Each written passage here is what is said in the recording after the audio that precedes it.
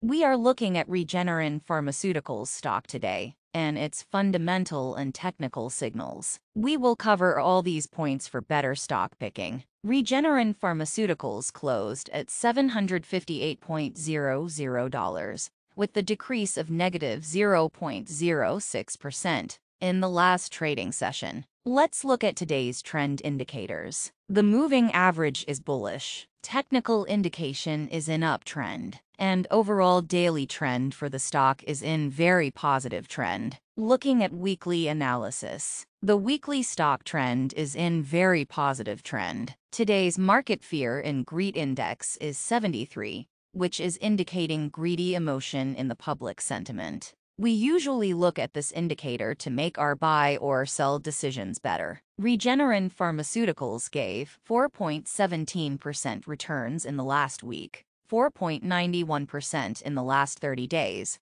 and 3 months returns are 1.16%. Now let's have a look at simple moving average data. Moving average indicates that what could be the next footprint of the stock price in near future. 5-day average is 748 with a bullish indication. 10-day is 738 with a bullish indication. 20-day average is 727, which is a bullish signal. Let's look at fundamental analysis. We will mainly see the last 2 quarters of the company. In June 22, the revenue was $28.57 million.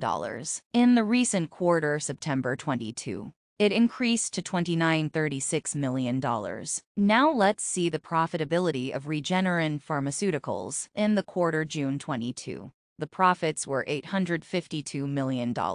And in the recent quarter, September 22, the profits increased to $13.16 million.